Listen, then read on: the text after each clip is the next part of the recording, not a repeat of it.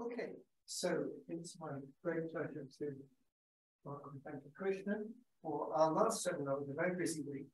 Venky's about to go and has just managed to get this seminar in. Range characterization of the spherical Radon transform and unique continuation property. Thank you. Yeah, thank you, Bill.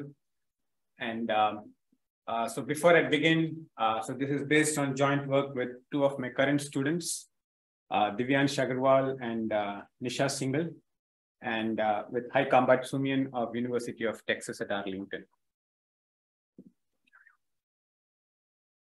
So what I'm going to talk about is range characterization of spherical Radon transform. Well, that's very well known, but I'm going to focus on a very specific subclass of functions, and I'll get to that in a minute. And then understand that in the context of unique continuation principle. So I can use this.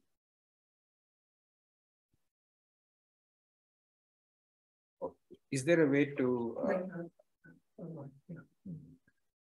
No, if I connect. Oh, I see. Like there should be some USB stick or something. Yeah, here.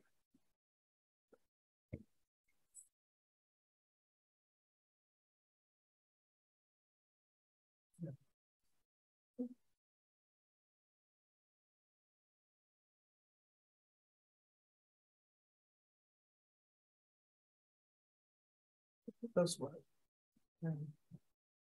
That's the point. Yeah. You wanted to quick slide, right? But it doesn't move, I suppose. Yeah. I don't know. Depends if it's recognized. Oh, it does. Oh, right. Yeah. So, so I'd like to thank, before I begin, I'd like to thank the Isaac Newton Institute and this for the semester program. And especially, so I think these are not all the organizers, but these are the organizers that I interacted on a more or less regular basis. Bill, Sean, Francis, Romina, and Tanya. And and also this Isaac Newton Institute for providing such a stimulating research environment. So most of the work was done here. And finally, I'd like to thank Peter Kuchment, Leonid Kunyansky, and Todd Pinto for invaluable discussions regarding this problem. Okay, so let's start with the classical Radon transform very quickly. For simplicity, I'll assume F is in Schwartz. And so the Radon transform, so that's going to be defined as integrals over hyperplanes. So the hyperplanes are going to be parameterized by omega comma p, and where omega is a unit vector which is perpendicular to the hyperplane, and p is a signed distance. So by signed distance, we mean if p is positive, then you go along omega. If p is negative, you go in the direction minus omega. And so if that is the case, then the Radon transform is defined as the integral of f along this hyperplane, where this dx is the Euclidean measure on the hyperplane. And so the Euclidean measure is going to be given by this over here. So note that if you have R, so if you consider the Radon transform of omega comma p, that's the same as the Radon transform of f in the direction minus omega and then minus p. So this is where the p being signed distance is important. And so then if you apply, so if you define the Fourier transform of the Radon transform to be the Fourier transform in the p variable, so that is, it's a parameter dependent Fourier transform. So it's omega is fixed, and then you just consider Fourier transform on p. So then up to a constant, so this is the Fourier slice theorem. So f hat of rho omega is Rf hat of rho comma omega, where the Fourier transform is taken in the p variable. Oh, sorry, I should have been omega comma rho, but. And so actually, if you look at Helgeson's book, in the context of range characterization that I'm going to talk about, so he essentially defines the Fourier transform. In order to define the range in order to get the function for which, whose Radon transform is actually the function that you began with. So he actually defines this using this, using the Fourier slice theorem, and the whole point of the exercise of the non-trivial non-trivial theorem in the context of range characterization is to prove smoothness of f hat at the origin. Okay, so what is the range? So let's get to the range characterization. So the range characterization for Radon transform is as follows. So one condition is clear, that RF of omega comma p is the same as RF of minus omega minus p. And if you look at this particular, so if you start with f in Schwartz for simplicity, and then you consider the Radon transform, then if you look at this pk RF of omega comma p dp, these are integrals over hyperplanes which are perpendicular to omega, and then this p is over minus infinity to infinity. So this, applying Fubini, this transforms to an integral over Rn, and what you actually get is a homogeneous polynomial of degree k in the angular variable omega. So I forgot a homogeneous polynomial. And in fact, this is theorem due to Helgason, probably others. So what it says is the following, is that if you consider a Schwartz class function, by Schwartz we mean, so this Sn-1 is a compact part, this R is a non-compact part. So you can think of this as parameter dependent, and in the R you have decay at infinity, roughly speaking, and all the polynomial times that also decays, and all the derivatives of it. So if you consider that, so then the following two conditions are necessary and sufficient. So evenness and this particular property that we mentioned over here. So one thing to notice is the following. So that is this pk g of omega comma p, that if you start with any Schwartz class function g in Sn-1 cross R, and then if you have this particular property as well as this particular property, then you can always produce a function f which is in Schwartz such that Rf is equal to g. And as I mentioned before, the main point of this particular, so these are the moment conditions. So the main point of this is to show smoothness of f hat at the origin. Okay, so in particular, notice that if you start with a function, let's say g tilde, which is c infinity and is even, and of course in Schwartz class, then both these conditions are satisfied. So if you have this, then what you get is that this particular function g tilde, which is even and Schwartz, is in the range of the Radon transform.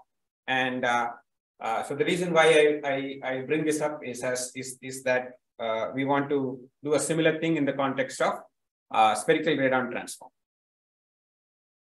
Okay, so let's get to spherical Radon transform. So, we can define several types of spherical Radon transform, but the one that we are interested in is the following, is that, so we consider the unit ball, which is in the gray area here, and we only consider functions which are supported strictly inside. So the functions are supported strictly inside, and we consider the spherical Radon transform, which I'm going to define next.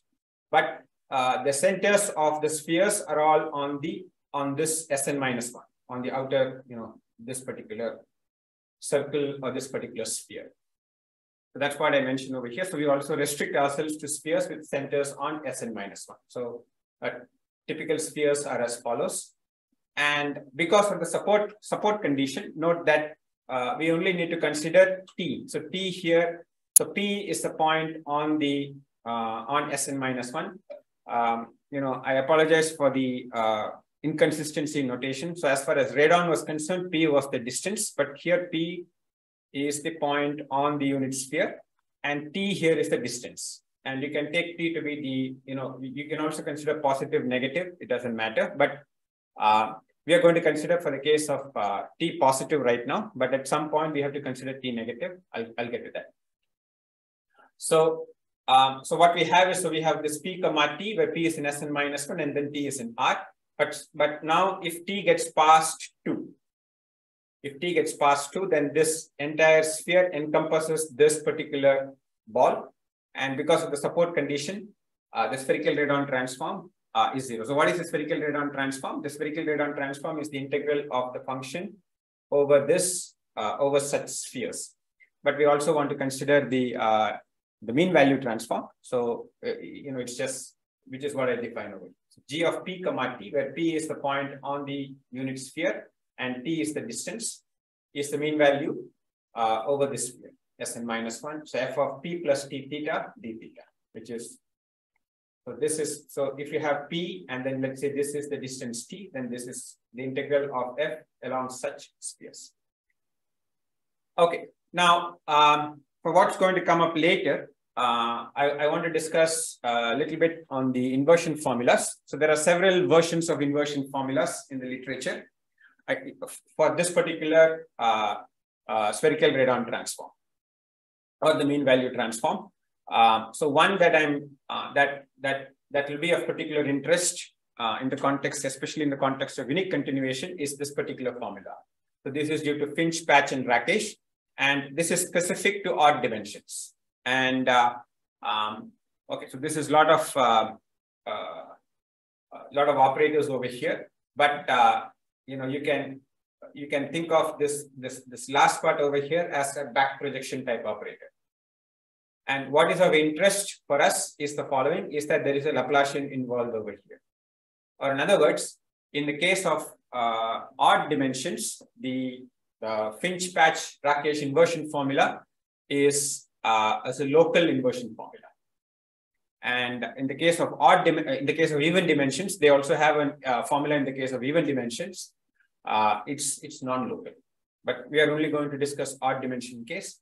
But I should mention here that this particular formula, and actually a generalization of this, was also derived by Rubin in a very nice article in inverse problems, using unique continuation. You know, if you're interested in this topic, of course, this paper is very nice due to Finch, Patch, and Rakesh, but this is also quite nice. And as I mentioned, for the case of even dimensions, there is an inversion formula due to Finch, Hultmeyer, and Rakesh, who have obtained an inversion formula in all dimensions. And in this context, I should also mention Kuniansky, who is here. So his paper is a very nice paper. So he has a very elegant inversion formula in all dimensions, based on analyzing the Helmholtz equation. And you know, in my opinion, this is also, if you're interested in this topic, it's a must read. Okay, now for instance, in the case of 3D, Kuniansky's inversion formula, actually this can be written in terms of the capital D operator that I'm going to mention later. But if you look at the expanded form, is something like this. But this is for the case of 3D. As you go to higher dimensions, things become a little complicated. But nevertheless, in the case of 3D, this is what it is. Now, one thing that I should mention is the following: is that Kuniansky follows a slightly different definition of spherical Radon transform compared to the mean value transform, which was considered by many people, for instance, Finch, Patch, Rakesh, and also Agranovsky, Kuchman, Quinto, in the sense that, so he considers G of PT, so there is this weight factor, this T to the n minus 1, and he also doesn't consider this 1 over omega n. So it's strictly not a mean value operator, it's more of a spherical Radon transform. And, but from now on, for the purposes of this talk, we are only going to focus on the odd dimension spherical Radon transform, not the even dimensions. So I have a bunch of open problems at the very end, but you know, at least for me, odd itself poses a lot of difficulties, and so we are nowhere near to understanding for the case of even dimensions for the kind of problems that we're looking at. Okay. So now let me get to range characterization, which is the main topic of this talk. So the range characterization, so there are several versions of there are several equivalent characterizations in this very nice paper of Agranovsky, Kuchman, Quinto. But the one that I'm going to talk about is this particular range characterization. So what it says is the following. So this is, by the way, this is specific to odd dimensions. But their paper actually covers both odd as well as even in one go. But the characterizations are different depending on whether you're looking at odd or even. But for the case of odd dimensions, one of the characterizations, actually they have 3 equivalent conditions. But for the purposes of what we are going to discuss, we found this to be the most convenient to work with, and which is what I'm going to talk about. So what it says is the following. So by the way, this M is the mean value operator that I defined earlier, which is 1 over omega n integral over the sphere of the sphere centered at P and T being the radius. So what it says is the following, is that a function G, which is in CC infinity of Sn minus 1 cross 0, 2, because 0, 2 is because of the support condition, right? So as if the radius gets past 2, then the integral is anyway 0. Is representable as G is equal to MF for some F in CC infinity of B, if and only if this particular, this is the so-called Hankel transform. So if you consider the Hankel transform, G hat of X comma lambda, which is given over here. This J here is the spherical Bessel function, which I'm going to talk about in the next slide. Satisfies the following. So you expand this. So if you look at this as a function of X is on the unit sphere. So what you can do is you can expand this G hat in terms of spherical harmonics.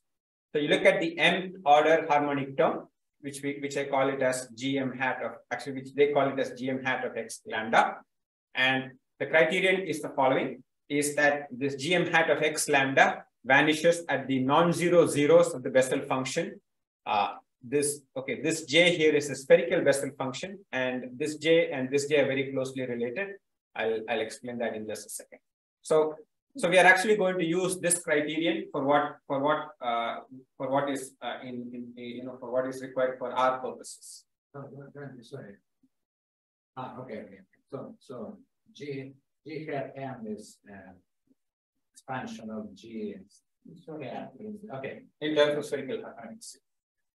And by the way, this paper of Agranovsky, Cushman, Quinto, especially if you're interested in these type of, especially in SRT, it's a very nicely written paper. And I just want to mention that some related results in this context due to our Ambartsoumian Cushman. So they actually prove this for 2 dimensions first, and then the work of Agranovsky, Cushman, Quinto is covering all dimensions, which came up later. And there is also a range characterization result due to Finch and Rakesh, which I believe appeared in inverse problems. Okay. Now, just to set the context, or to explain the notation. So this J alpha refers to the Bessel function of order alpha. For our purposes, I have the definition because we're only considering the odd dimension case. And the spherical Bessel function is the Bessel. So this J, small j is a spherical Bessel function, which is some constant which only depends on alpha of the Bessel function divided by lambda power alpha. And in the odd dimension case, the spherical Bessel functions, there are some constants over here which we need not worry about, which are going to be given by this particular formula. And this 1 by t d by dt is going to appear repeatedly in this talk. So just to have a simpler notation, so I'm going to. Sorry. There's alpha minus 1 in the whole second. Alpha minus 0.5, alpha minus half. It's not alpha minus 1 divided by 2. It's not alpha, it's alpha minus 1 divided by 2. It's not alpha minus 1, the whole divided by 2. Which one? The whole thing divided by 2? No, sorry. So it's alpha minus 0.5. Is this integer or is it integer? No, so because I'm going to consider for the case of odd dimensions, this is always an integer. Okay, so it's in the numerator. It's in the, yes. So, okay, you can think of this as if I'm going to consider spherical Radon transform in n dimensions, n is odd, then alpha minus half is going to appear as n minus 3 by 2. N minus 3, the whole divided by 2. Yes, n minus 3 by 2, because that turns out into an integer. Yeah. Okay. All right. So, right. Now comes the topic that I want to discuss. So recall in the case of Radon transform, so we have that any function which is independent of the angular variable and even with respect to P, the P variable, is in the range of the Radon transform. Of course, we have smoothness condition, so we can assume Schwartz, Schwartz condition. We can also, CC infinity functions are good enough for us. So such functions are in the range of the Radon transform. Now, the point that we ask is the following. So we can ask a similar question in the context of SRT. So what functions G which are in CC infinity of 0 to lie in the range of SRT, right? And so G being, I want to be a little specific over here. So G being CC infinity of 0 to means that G is independent of the angular variable. And the question is, what such functions lie in the range of SRT? Now, a first guess would be that any such function is in the range of SRT. The answer is no. And a second guess would be even functions, but even with respect to what is the question. So that could be in the range of SRT. So that's also okay. It is partially true. It depends on dimension, as we will see. Okay. So before I do this, so notice that in our case, right? So things are going to be at least trying to find what the necessary conditions are. Right, it's going to be simple because we are going to start with radial functions, right? And if you're going to consider radial functions, then the one that screams right at your face is the Funk-Hecke theorem. Actually, you don't need the Funk-Hecke theorem. You just need to do a nice application of Fubini theorem by cutting the sphere into slices. But okay, I just consider, in the more general context, this Funk-Hecke theorem. So basically what it means is that the integral over Sn minus 1 boils down to a one-dimensional integral. That's what Funk-Hecke theorem does. But of course, it is the same spherical harmonic, YL, whatever is that L degree. And there are some constants over here, and there is also a polynomial over here. But for what we consider, because we are going to consider this for radial functions, independent of the angular variable. So this Gegenbauer, this is going to be equal to 1. We don't need to consider this as well. So it's just as simple as it gets. It's a one-dimensional integral. Okay. All right. Now let's try to find the necessary condition in 3D. And it's rather easy to do once we know what we need to do, right? So what I'm going to do is the following: is that I'm going to consider a radial function, and then I'm going to consider the spherical Radon transform. Okay, now because it's independent of P, it doesn't matter where I take my P to be. P is the center on the outer sphere, so it doesn't matter where I take. But what I get is the following. As an application of the Funk-Hecke theorem, so we get that, this G here is the mean value transform. So G of S is going to be equal to some constant divided by S, this mod of 1 minus S to 1 of F of U times U du. And this mod of 1 minus S, okay, this is a very small calculation, but this comes about because of the support conditions. And notice that S here is the radius. So S can be bigger than 1 or smaller than 1. So if it's smaller than 1, you get 1 minus S. But if it is bigger, if S is bigger than 1, okay, so this mod has to be, 1 minus S always is going to be positive. Mod of 1 minus S. So it's going to be S minus if S is bigger than 1. Okay, so then it's very easy to find what the necessary condition is going to be. So the necessary condition is going to be that S times G of S. So notice that one thing to emphasize here is the following, is that if you replace this S here, which is mod of 1 minus S, if you replace this S by 2 minus S, then notice that you get, so G of 2 minus S is going to be 1 minus of 2 minus S. It's still going to be 1 minus S. That's what I'm trying to say, right? So mod of 1 minus S, if S lies between 0 and 1, let's say. So mod of 1 minus S is 1 minus S. And 2 minus S, mod of 1 minus 2 minus S is also going to be 1 minus S. Correct? So therefore, and then so the integrand is the same in both cases. So what you get is the following, is that S times G of S is equal to 2 minus S times G of 2 minus S. So that's the necessary condition that we have obtained. Or in other words, and for what is going to come up later, I'm going to consider this H of S to be equal to S times G of S.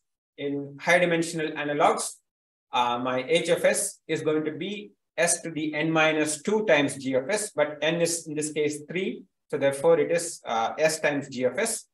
So what we have is we have obtained a necessary condition. So the necessary condition being that H of S is equal to H of 2 minus S, or just replace S by 1 minus S. So we get that H of 1 minus S is equal to H of 1 plus S. Or in other words, what we have is that the function H has to be even with respect to 1. Right? So this seems to be the necessary condition. In fact, this also turns out to be sufficient.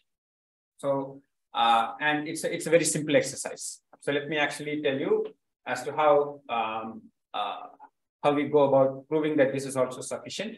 So, recall. So I'm going to use this this theorem due to Agrawal, Kuchman, and Quinto. Sorry about this. Yeah. I'm going to use this. I'm going to use this criteria, and my n here is 3. So therefore, this is J, the spherical Bessel function of order half, and that's going to be equal to sine t by t. And so what I need to do is to show that if I assume that h of t is equal to h of 2 minus t, where g and h are related by h is t times g, then what I need to do is to show that the zeroth harmonic term vanishes at the non-zero zeros of the Bessel function or the spherical Bessel function. Now, notice that the other thing that I want to point out is that because we are only considering functions which are independent of x, right? Only the zeroth harmonic term is relevant to us. No other harmonic term is relevant to us, right? So I only need to consider the zeroth harmonic term. Or in other words, this m here is 0. That's it. That's the only thing that I need to consider. So if I do that, now let's it's a very simple. So once you figure out what needs to be done, then it's very easy. Okay, so what we have is this. So in 3D, as I mentioned, the spherical Bessel function is sine t by t up to a constant. So the constant we're not going to worry about. And what I need to do is to show that, so as I told you, because it's independent of x, only the zeroth harmonic term is present if you consider the spherical harmonics expansion.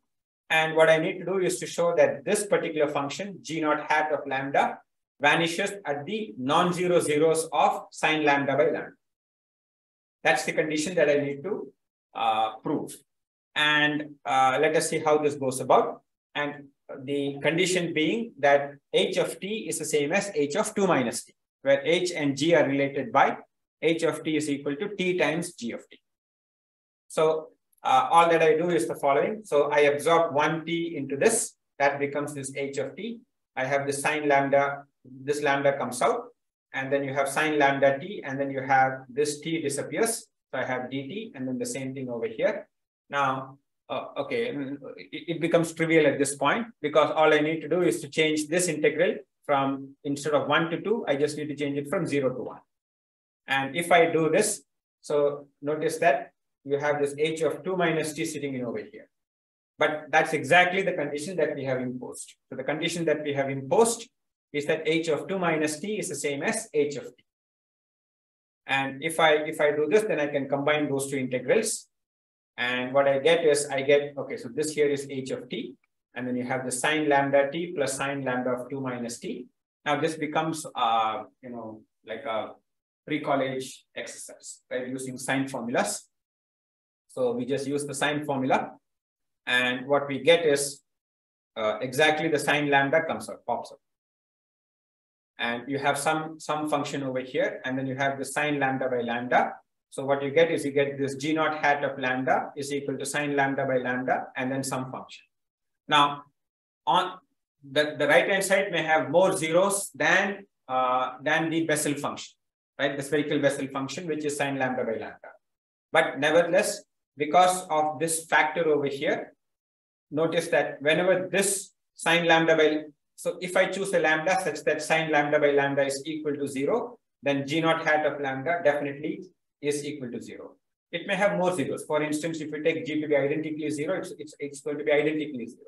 But nevertheless, I have established that the G naught hat of lambda vanishes at the non-zero zeros of the Bessel function sine lambda by lambda, the spherical Bessel function.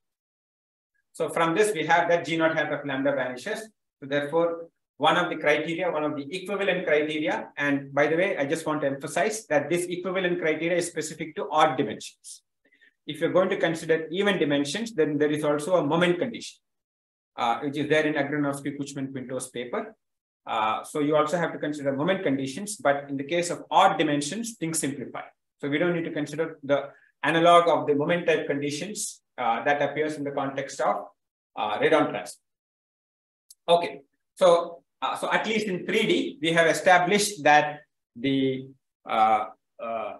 characterization. So the characterization being that you just look at, so you start with a CC infinity function, you look at t times that particular function, and that particular function, if it is even with respect to 1, then that condition is the necessary and sufficient condition for it to be in the range of spherical Radon transform. Right? Now, what is of interest to us is to see if this condition is the condition that holds up in all high dimensions or something else comes up. Right? And we will see that this is not the condition in high dimensions. In high dimensions, it depends on the dimensionality. So we will see. So again, another warm-up exercise is in 5D. So if I consider 5D, now what I need to do is I need to consider the analog of the Funk-Hecke in the 5D case. But notice that what actually comes up in the 5D case is this extra polynomial. So if you look at Funk-Hecke, the factor of 1 minus t square is raised to n minus 3 by 2. So if n is 3, then there is no, this 1 minus t square factor is not present. If n is even, then this n minus 3 by 2 is fractional. So therefore, that's a different beast altogether. But because n is odd, this 1 minus t square is always a polynomial. Right? So now what we have, so now the obvious thing is to do a change of variable. So if I do a change of variable, so I get in the 5-dimensional case, I get an expression of this form. Now notice that in the case of 3D, because this 1 minus t square was not present, this entire thing in this huge bracket, this term did not appear. Right? So things were a little simpler in the case of 3D. But it's also not very difficult in the case of 5D. So let's define, actually this 4 is not required. So let's analogous to what we defined for the case of 3D, let's define H to be S to the n minus 2 times G. So n was 3, so therefore it was T times G of T in the case of 3 dimensions. In the case of 5 dimensions, it's going to be S cubed times G of S. Right? So then what I'm going to do is I'm going to define my characterization not in terms of G, but in terms of H. So let us see what that condition is. So now if you do a little bit of rearranging, then this particular term turns out into something like this. Notice that the same, in the previous case, we had this 1 minus s to 1, but this polynomial part was not present. You just had this f of u times u in the case of 3D. But in the case of 5D, you get these extra terms. And okay, so if you get an extra term like that, then the natural, one thing that comes to mind is to differentiate. Right? But notice that I cannot differentiate it too many times, because each time I differentiate, I also have to differentiate this bottom 1 minus s. But the nice thing here is the following, is that I can consider derivative up to order 1, and it doesn't pick up, the integral doesn't disappear, because notice that 1 minus s is a 0 of this particular polynomial. Right? Whenever I substitute 1 minus s. So I can differentiate it once, and it won't pick up the boundary terms. Only the integral terms will be present. So therefore, So we differentiate it once, and now it becomes an exercise in terms of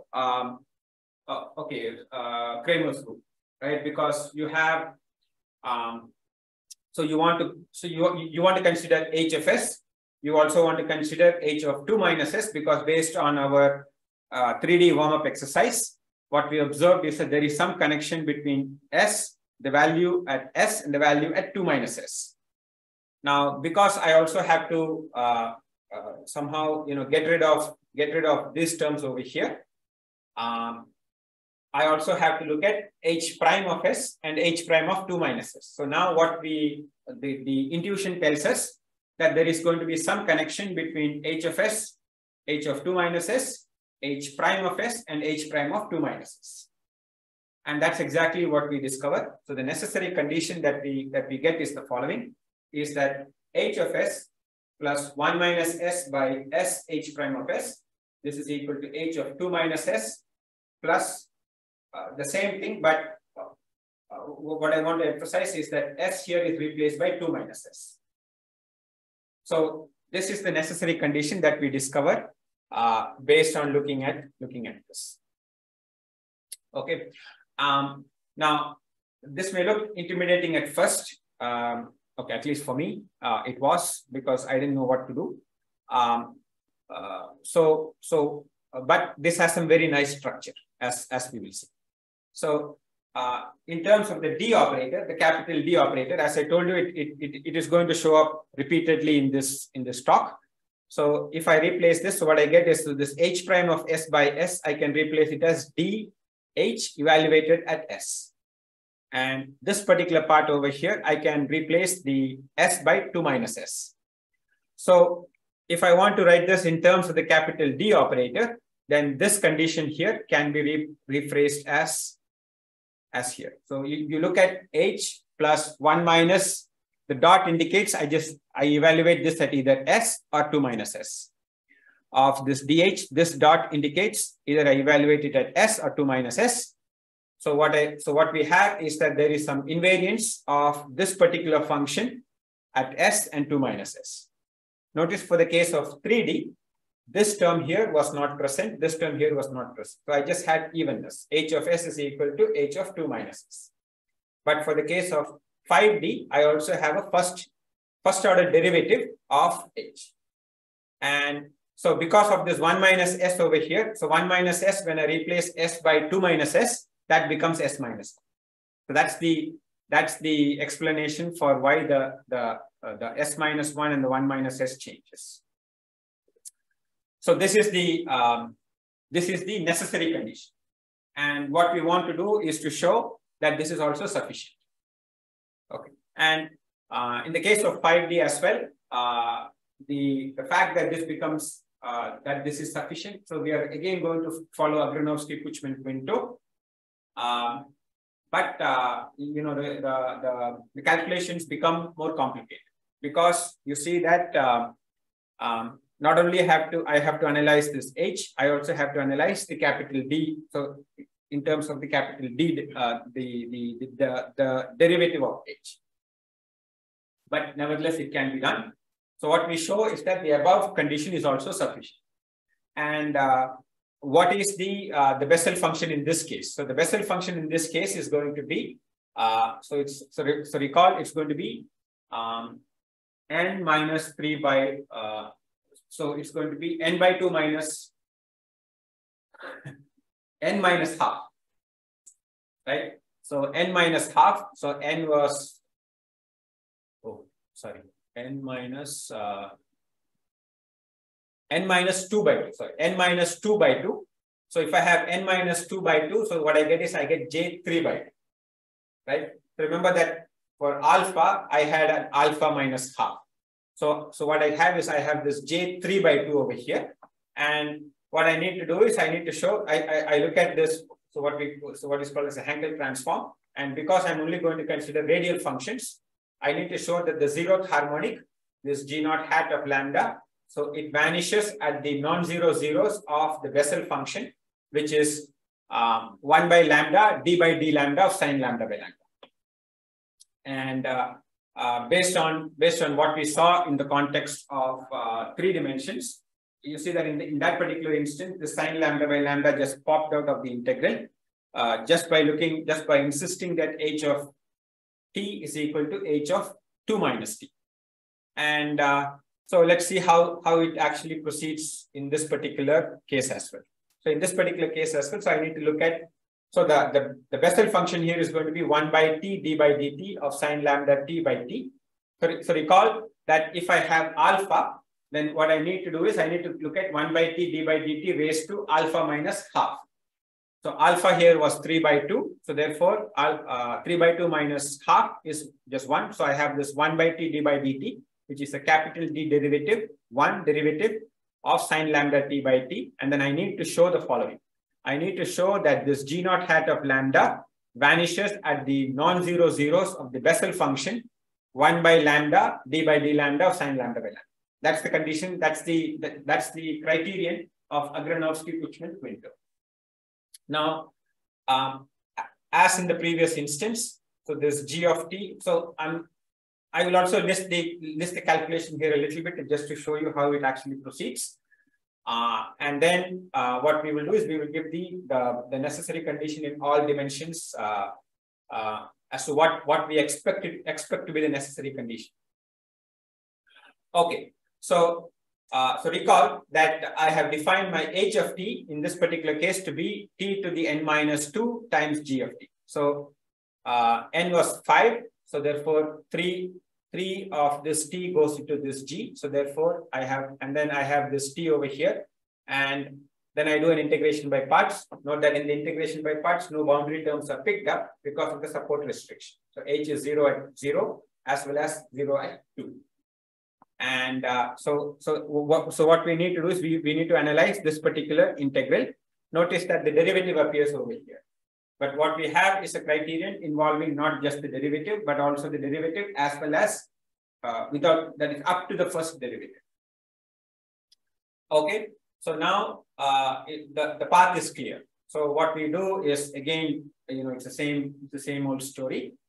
We split it up, change variables, so we get this. And for this particular function, this dh of 1 plus t over here, I'm going to use the necessary condition. So the necessary condition is as follows. I have rephrased this in the language of instead of t and 2 minus t, I have rephrased this in the language of 1 minus t and 1 plus t. So if I do that, this is the necessary condition. So the necessary condition is as follows, and I can replace this dh of 1 plus t in terms of h as well as this dh of 1 minus t. And then what we need to do is if you have an integral, the only one thing that we know what to do is to do integration by parts, right? And so we do integration by parts, and it's almost magical that when you do integration by parts and then you just combine certain terms, you get exactly this an integral of the following form. Notice that the first integral has a cosine lambda minus sine lambda by lambda.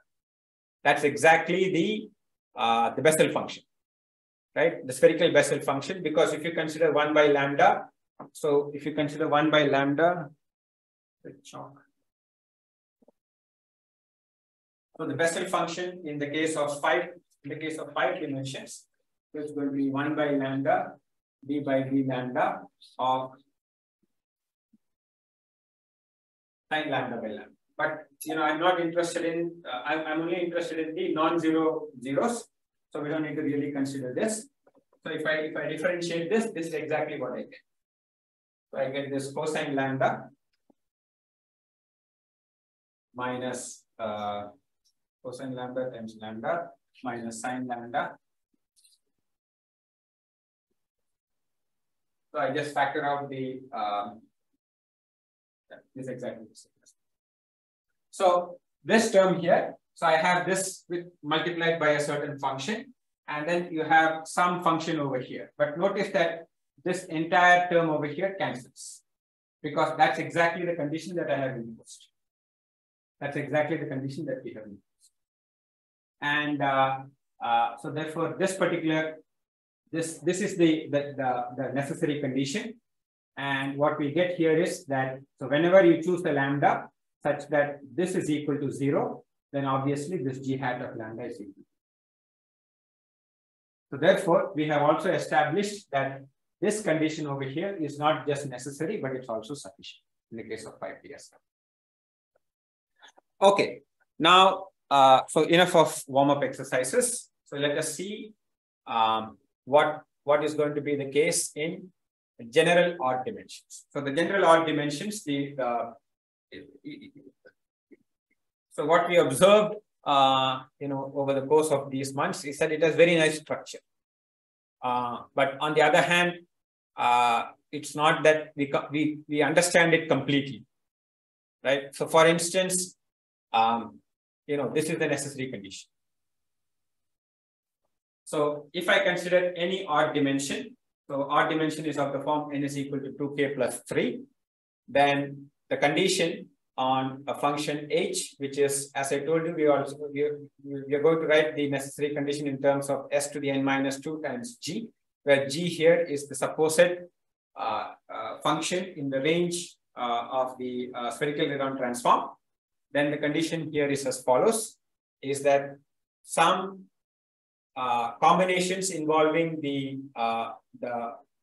derivatives of h, and this particular part over here is either 1 minus s or s minus 1, depending on the parity, right? Because if you evaluate 2 minus s, then that comes with a minus sign or a plus sign, depending on what whether p is even or odd. So the necessary and so the necessary condition is the following: is that so we have the Cp, where Cp are these very nice constants, combinatorial constants, and what we get is that this particular combination at S and this particular combination at 2 minus S, these have to be the same. Now, if you consider, so you see that as you consider higher and higher dimensions, the number of terms here expands, right? Because I have this n here is equal to 2k plus 3. Now, why k? The reason why k is because you see that when I apply func k, so the polynomial that I get is 1 minus t square raised to n minus 3 by 2. So, and n minus 3 by 2 is precisely this k. Now, I can differentiate that many times the function. So, given this function, because it is smooth, I can differentiate it as many times as I want. But the moment I cross k, then it starts picking up boundary terms because the polynomial term vanishes, right? So, therefore, the integral term itself disappears. So, I can differentiate it up to k times, and always an integral, the only terms that are going to be present are the integral terms. So, it might look computational at first, but trust me, it's not. There is nice structure. And so what we get is this condition. So we have the Cp, and this proof here is okay. It's a lot of it was trial and error. As to how to actually proceed. But then it is a combinatorial proof. But nevertheless, it can. This is what we establish. That you have these constants over here, and then evaluated at S and evaluated at 2 minus S, these two are going to be the same. Now, if I choose, for instance, if I choose k is equal to 0, then I precisely recover the condition that I got earlier, because then this p here is no derivative. If I choose k to be equal to 1, that's exactly the condition what I proved in the warm-up exercise 2 for the case of 5D. And in the case of 11 dimensions, so this is just to give you what the condition is. So the coefficients are going to be these, and always you observe that these two coefficients are the same, and that comes up from here. Now, honestly, from my viewpoint, I don't quite understand the relevance of these constants, or whether there is a deeper meaning involved as to whether a deeper structure is involved as to why these constants appear. That's one thing. The other thing is, I also do not quite understand why this 1 minus f raised to powers appear in the characterization. but nevertheless, this is what it is. And now the whole point of the exercise is to prove that this condition is also sufficient. Okay, and so this is where the the discussions with Cushman and Kunyansky and of course Trotwinter, it really helped. Somehow things were going nowhere, and then all of a sudden discussions with them things seem to fall into place. So let us see. So based on the calculation done in 3D and 5D, so we expect the above necessary conditions to be sufficient as well, and in odd dimensions. I'm only considering odd dimensions, but this is where I was stuck, or we were stuck for a very long time. That our approach was solely based on integration by parts arguments, and it was not, very soon it becomes very computational, and then there is no way to approach the problem. And so the first non-trivial case actually appears in the context of 7D. So in the case of 7 dimensions, what you get is you get H, you get dH, where capital D is 1 by T d by dt, and then you also get d square, that is 1 by T d by dt, the square. So these three terms appear. And as you can see, integration by parts alone is not going to give you the answer. Okay, it may, but you see that you have two derivatives, but you also have to evaluate this at 1 plus t as well as 1 minus t. So keeping track of these, evaluating it at different points, as well as the increasing number of derivatives. Each time you do an integration by part with all these polynomials, it's a mine. You make a mistake, then it just carries over. So I do not know if IBP alone would give an answer. We were not successful, but we use some properties of the Hankel transform. So specifically, we use the fact that the Hankel transform, which I define it down below. Actually, I already defined this. So this is an involution up to a constant. So there is, you can make it to be an involution by adjusting the constants, but up to a constant, it's an involution. So the Hankel transform in the case of 7D, but this can also be defined for any general even or odd dimensions. So the Hankel transform is defined here as follows. Now, what we get is that because it's an involution, so I can write this H or I can write this G just by multiplying this by this over here and then integrating with respect to lambda. So that's what we mean by an involution. That is, it is its own inverse up to a constant. So for instance, what we have is that if I have this particular equality, from this equality, I get that this G of t over here is G hat of lambda, the same Bessel function, lambda power 6 d lambda. Very simple. But what is the advantage over here? So the advantage over, by the way, this is not something that we, it's not, this is very well known. For instance, this is there in Agranovsky, Cushman, Quinto's paper. They use it crucially in several places, but for some reason we did not make the connection. But the advantage here is as follows. So now we can keep track of the derivatives of this G over here. And the derivatives of this G only translates to derivatives of these Bessel functions. And we can keep track of that and then use some properties involving derivatives of Bessel functions. So that's exactly what we do. Right. So, so we want to prove sufficiency in general odd dimensions.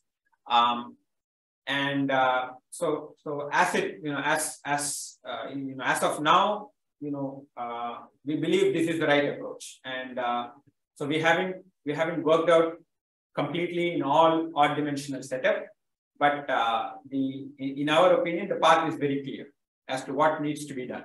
And what needs to be done is as follows, in our opinion, is that you consider this G hat of lambda, and then you multiply this by this particular function. So this particular function is not, it's not something unrelated.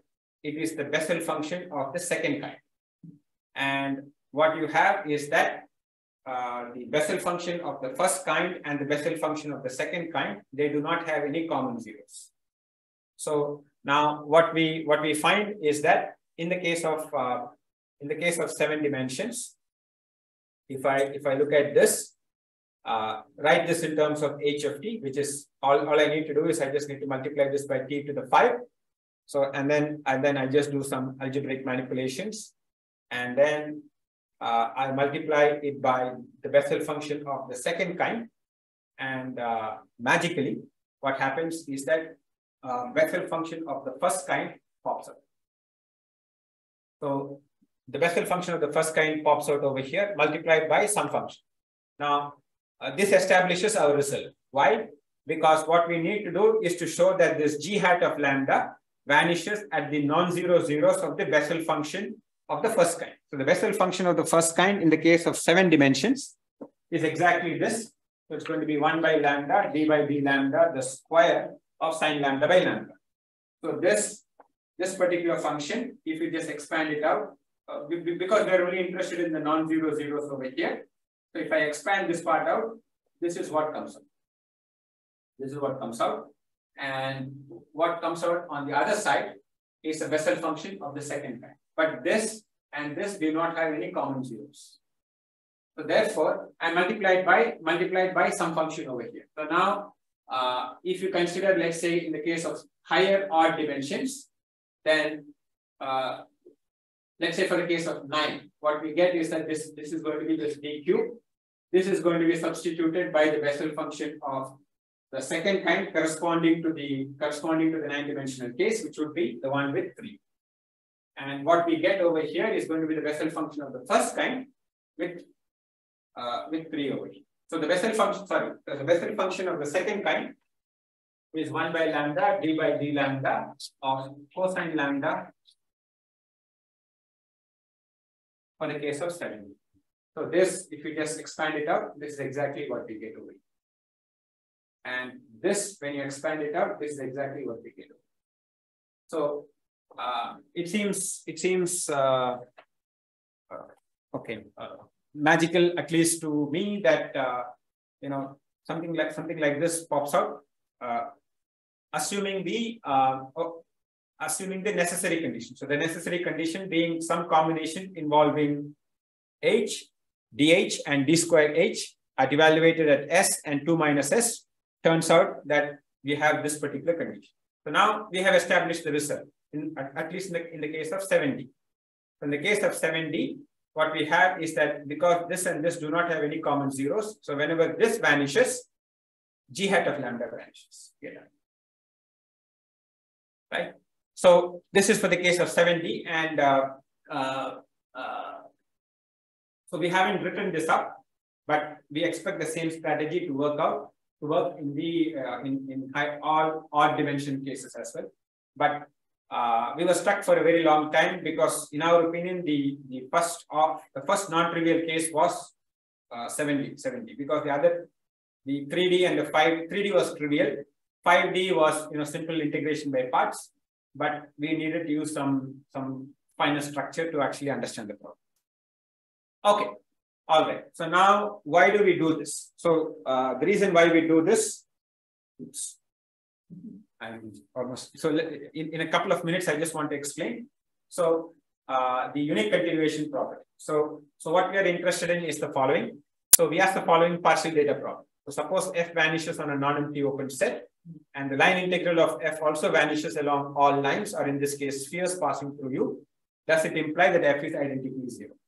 So I have a picture over here, but you can replace these lines by spheres, right? So we want to understand an analogous problem, but instead of lines, we want to understand this for the case of spheres.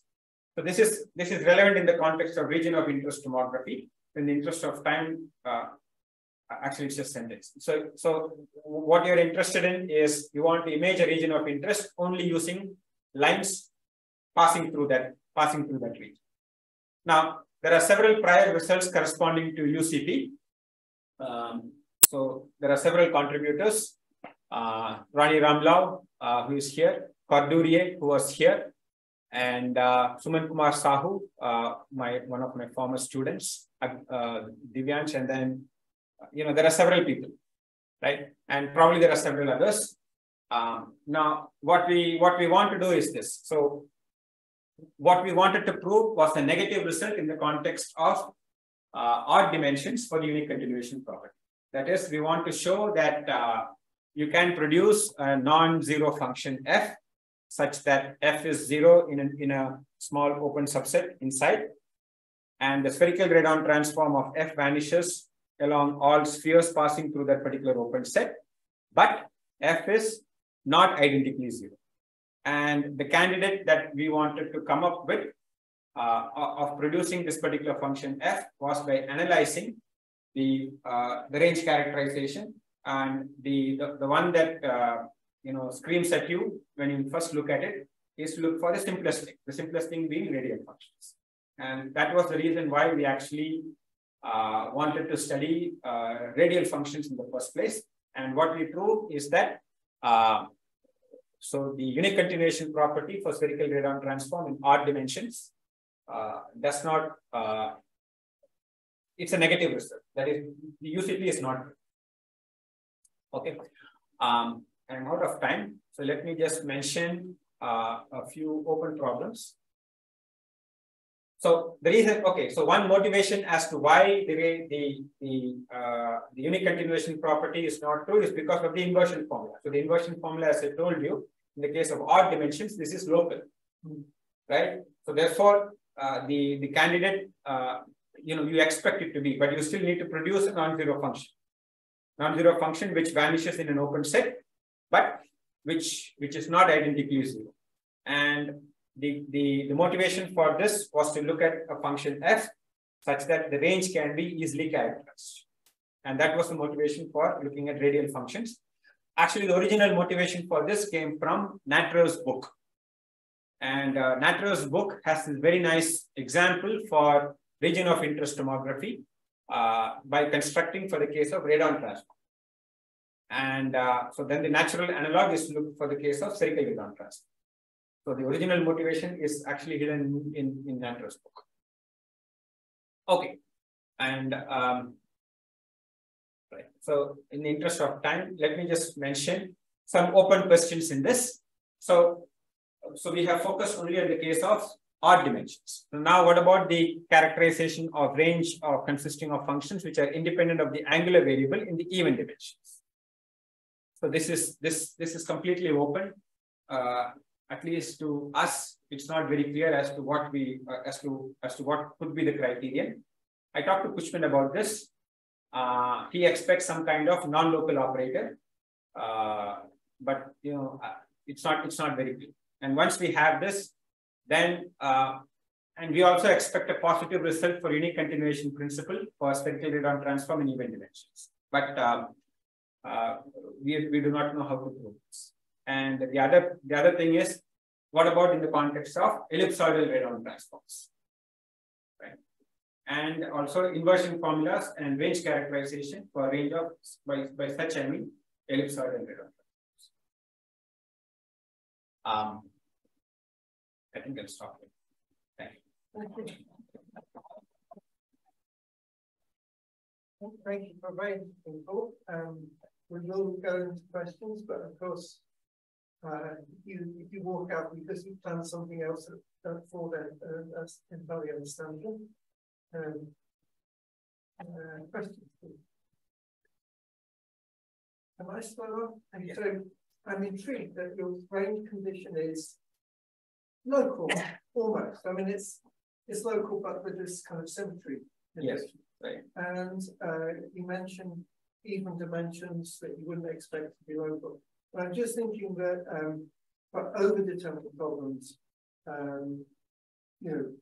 John's equation for X-ray, right. the X-ray transform in 3 dimensions is a differential condition, so local. Right. But in 2D, there helps some condition.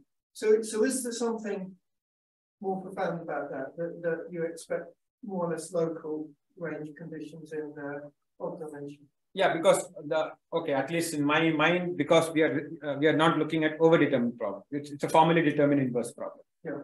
Right, because we have restricted the centers to be on the outer, the boundary of the ball. Mm-hmm. So it's just a right set of, it's a formally determined inverse problem. So therefore, analogs of your question about range character. your question is about range characterization. Yeah. Yeah, so the thing is, in the context of range characterization, right? Because, okay, at least in my mind, see this 1 minus t squared raised to that power that comes up in when you apply function k. That's an integer in the case of odd dimensions, because it's n minus 3 by 6. Yeah. But in the case of even dimensions, it becomes fractional. Fractional derivative. So therefore, we expect something. Yes, okay. That could be one motivation. But I don't understand it completely. Okay, great. I have a feeling that the role of this 1 between 0 and 2 is related to the fact that actually it corresponds to the observation time half of the whole time. And it's clear that it is sufficient, microlocally, it's clear that it is sufficient for its abstraction. So I think that it's somehow will be related. Maybe one should move over to half time, the abstraction, which is the issue. So what you're saying is you only need to have you don't need to go full radii. Yeah, because if it's sufficient, then you can deduce the other half, right? Yeah. Yes, right. So your condition only insists how to extend it to the other half. Yes, right.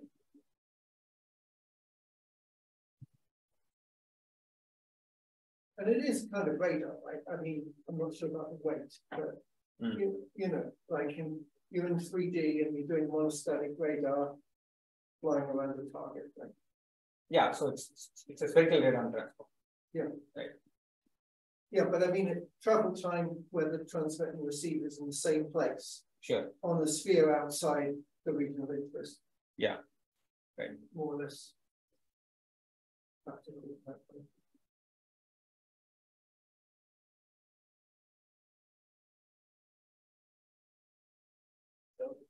There are no more questions. I just wanted to take the opportunity to say thank you so much for this program. Thank you. Real benefit, not just to the scientific output, but also to the culture. Thank you. Thanks for having me. Yeah. It's been a real honor.